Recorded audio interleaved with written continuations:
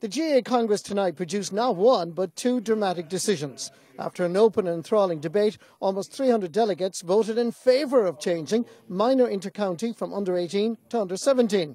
The vote in favour was 68.2%, those against 31.8%. The figures were similar for changing under 21 intercounty football to under 20, which will all come into operation in January 2018. The vote in favour here was 68.6%, while those against was 31.4%. A great night's work for the GAA, Marty. It's an issue we've been addressing for the past 15 years.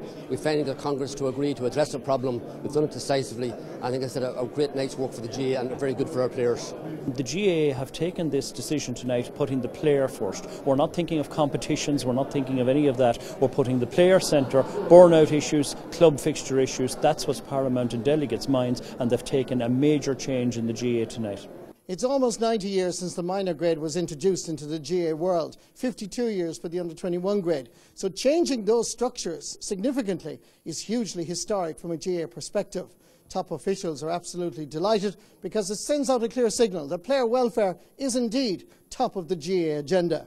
Marty, Morrissey, RT News, Carlow, County Carlow.